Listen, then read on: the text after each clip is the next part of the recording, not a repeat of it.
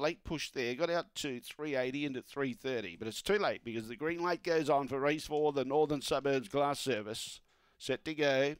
Away, showing the best was Emily Jose. Speared across and got the lead. Out in front of the other reserve, Iron Ryan, who's trying to chase out after it. Then in turn behind those, out wide trying to make ground was Isla May. Aston Clara's trying to sneak up on the inside for a place chance. Just in front of those on the outside was Slippers Kin, but Emily Jose straightens up with a good beginning and it's going to be too good. Iron Ryan second, third Slippers Kin, fourth was Aston Clara. Dashing Hope and Isla May, they were never in it, they were too far back. Then behind those at the tail end of the field, zipping Francis and Alan Jono. The time was around 23 with a very good jump of 8.66 for Emily Jose for late mile followers. 10 beats 9 and 6. 10, 9, 6 and 1. He can do that. He can jump nicely from the boxes and he did it beautifully here today. No pain for those that backed him. 3.5 by 1.